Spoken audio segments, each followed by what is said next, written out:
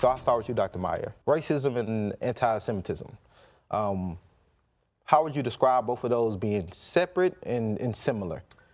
I think in many ways they're very similar. The impulse for someone who is an anti-Semite or a racist is the same impulse, to denigrate the other, to promote yourself by putting somebody else down. That general impulse, I think, is the same in all kinds of anti-whatever movements. It's obviously in America that the degree has been different. The way in which African Americans have been mistreated in America is greater than the degree to which Jews have been mistreated in America. But the impetus behind that mistreatment, I would say, is the same. Okay. Dr. Kelner?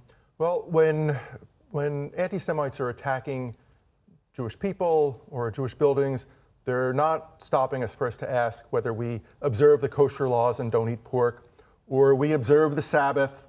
You know, it's not based on religious grounds. They're targeting us because they see us as Jews, whether we identify as Jews or not, and in that sense, it's something that they're ascribing. If you go outside of the States and you think about the different ways that Jews have been othered, persecuted, oppressed, there have been contexts in which Jews have been persecuted on religious grounds. They were the wrong religion. There have been times and places where they've been persecuted on racial grounds and actually defined as a separate race and murdered because of that. And obviously the Holocaust is the classic example of that.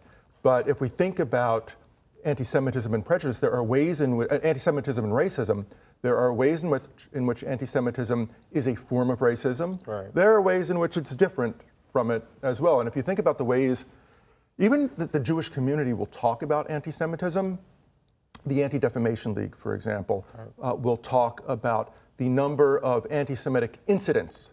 We talk about anti-Semitism in terms of something that you can count, incident by incident. We generally don't talk about racism in the States in terms of incidents. We talk about it as systemic and structural. And I think that we could pull back and we can talk about systemic structural dimensions to anti-Semitism historically and globally too, even though in the States we usually don't.